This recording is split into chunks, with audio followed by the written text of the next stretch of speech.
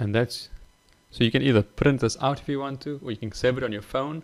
If you are logged into your phone, this My Maps will actually be on your phone.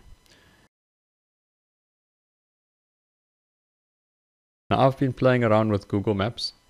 Everyone that knows me knows I'm a big fan of Google, and they've got a good way to personalize your Google Maps. So if you can personalize your Google Maps, you can get the 5-kilometer radius of how far you can go away.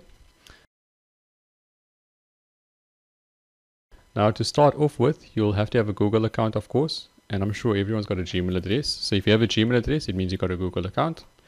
And you'll start off by going into your Google profile. You're logging into your Google Chrome. I like using Chrome. I'd recommend using Chrome if you want to do this exercise. Once you log in, you then go to your Google Maps. But instead of going to your normal Google Maps, type in the search engine My Maps. So if you type in My Google Maps or My Maps Google, this will come up on top and you'll click on the My Maps link. So don't click on the normal Google Maps, click on the My Maps link. What this allows you, it allows you to personalize your Google Maps. Now I'm going to go to Get Started.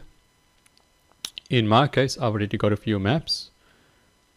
You can maybe create a new map if you don't have one already. What's nice about these maps, you can also share it with others. Now I mainly use these maps if I go on a cycle or if I go for a walk or a run, then I'm able to import other data from other types of devices into my Google Maps. So let's start with the 5-kilometer radius. I'm going to go to My Tracks. I'm just going to choose anyone. Actually, let's go to Personal Interest. I'll go to Personal Interest. I'll click on side here. Now to start off with, you'll have to start off with where your residence is. So you have to find your residence. Now because of the public profile, I'm just gonna, I don't want to show my home address.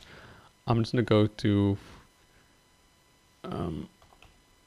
my old school. So let's choose my old school, and I've typed in my own school. So if you're obviously gonna type in your home address over here, your home address will pop up.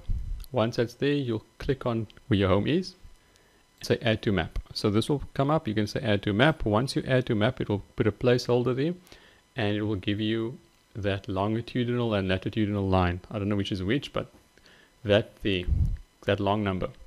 So you're going to need that long number for this exercise.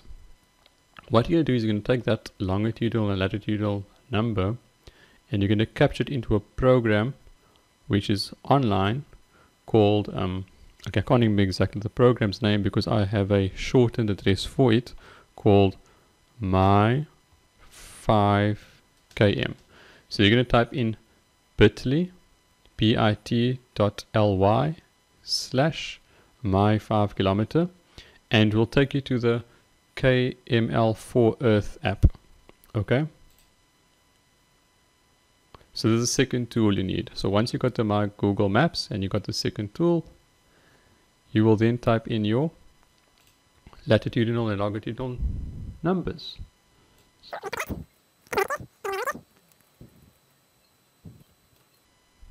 Perfect.